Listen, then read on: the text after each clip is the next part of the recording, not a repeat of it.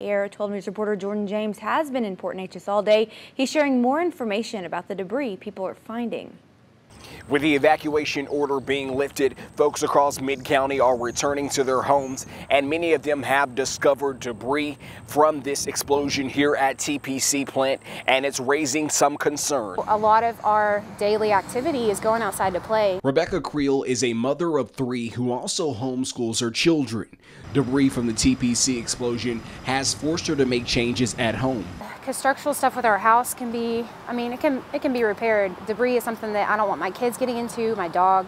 Creel returned home Saturday for the first time and discovered several charcoal objects and fiberglass throughout her lawn. We can see, the larger pieces, but if we had that much stuff in our yard, a mile and a half away, what are like the small, tiny chunks that we can't see? Officials are telling people not to pick up debris they see in their yards. The reason, some pieces of equipment that blew up in the explosion contain asbestos installation. See that? It looks like a piece of charcoal.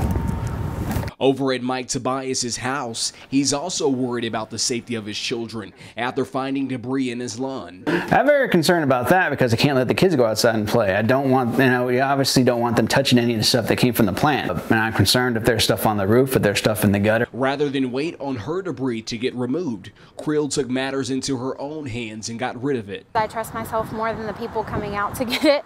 And number 2, we're keeping our kids inside, but God forbid, other animals or something come up into our yard. And again, if you do find debris on your property, you're encouraged not to touch it and allow officials to remove that. You can do so by using their helpline number. We have that information posted on our website at 12newsnow.com. Reporting here in Port Neches, Jordan James, 12 News.